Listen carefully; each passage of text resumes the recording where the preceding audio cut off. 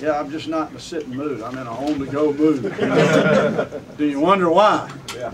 You know, very proud of our players, and I'm thankful to our players. And the reason I'm thankful, and I told them this is a week of Thanksgiving, obviously, we all have those things on our mind. But you can't help but to be thankful of young people. So many of them, not all of them here, not just the people that were the travel squad.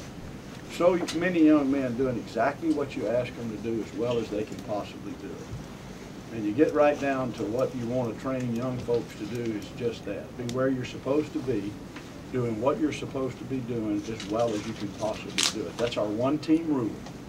And that means on the practice field, in the classroom, socially, and I have never been around a group of young men that have done that better. That made them champions. That part of who they are. They're good football players. We've got some better players than people might think. Some good athletes, good speed, good ball skills. With a lot of weapons. We have weapons in the kicking game. We have weapons on defense, and we have weapons on offense. But all that said, the reason they're Coastal Division champions is who they are. Very appreciative of our staff and all of the support people that surround Duke football. It's the best group of people, including the entire Duke football family. Best group of people that I've been around. I'm not saying this now. I've said this, and those of you that know me, when we were 3-9. And the last thing I'm going to say, and then I'll let you ask questions. I told our team this. The beauty of what this team is right now, regardless of what the results would have been today, it's a very close football game. North Carolina played very well. It could have gone either way. But regardless of the results, they still would be who they are.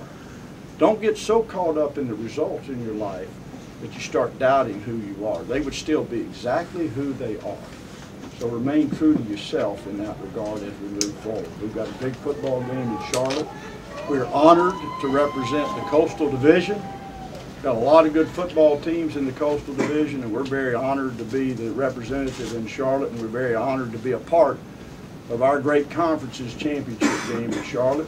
And I am expecting to see thousands upon thousands Duke fans in Charlotte. I'm calling you out right now to take advantage of this opportunity. So with that, I'll take your question. You had a first half where you dominated statistically, yet they score and you need the kickoff to, you know, just how big a play was that to send you into the locker room in a good frame of mind? It was huge, and we felt good coming in. We knew they were a great return team. A lot have been said about that. We felt like we're a great return team. You know, we got Devon, we got Jameson. We thought we could get one in one phase of the game, and certainly got one there to kick off return. And the guys in the press box said it was about as pretty as you could block one. I can't wait to see that on tape, but it was a huge momentum swing in the ball game. Coach, you said you weren't in a sitting mood, but I imagine that's a different perspective when you've got two of your players ready to hoist you up and carry you off. Yeah. What was your reaction to that, and what's the view like from up there? Well, I was glad that it was Sydney and Justin because they're both really strong. And you don't really want to get dropped in that mode. I was already wet. It was fun. You know what I was able to see, honestly, and you're asking, it allowed me to see our parents, our players intermingling, Duke fans intermingling over in that corner. I really got a great view of it. Otherwise, I wouldn't have. And so I was appreciative of Justin and Sydney both for giving me the ride. Is that the first time you can ever remember getting a ride like that as a coach? Yeah, you know, it was pretty special. Great moment. And, you know, I don't mind these Gatorade baths. You know, our equipment people have to kind of figure out how to launder all that stuff I'm wearing. But Vic and those guys can handle it. Coach, your feeling when Devon got that interception and the game was over, your emotions at that? You know, the first thing I thought of, honestly, was how great it was. He is such a nice and good young man. How great a moment was that for him?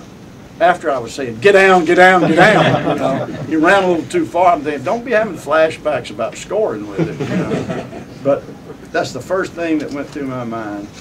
You know, he is such a humble person.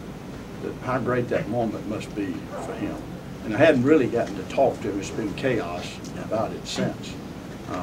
And then certainly afterwards, I looked. There's Scotty Montgomery. There's Raekwon Boyette, Sonny Falcone, Jamar Wright. Guys, Duke football players that are in our football family now.